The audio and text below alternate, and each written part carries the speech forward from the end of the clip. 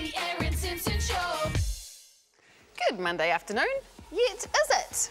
If not, we're about to make it a whole heap better. Cereal box journals, or notebooks, whatever. Want to know how to make them? Easy.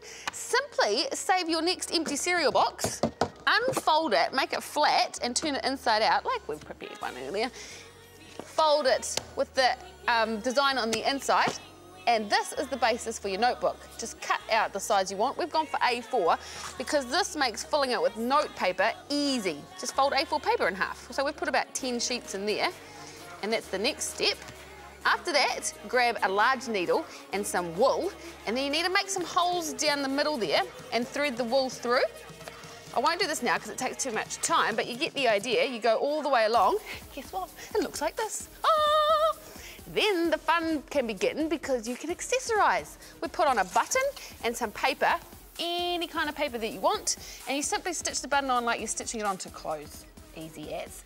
Last step. Grab another bit of wool, tie it to the button, so it's quite long like that.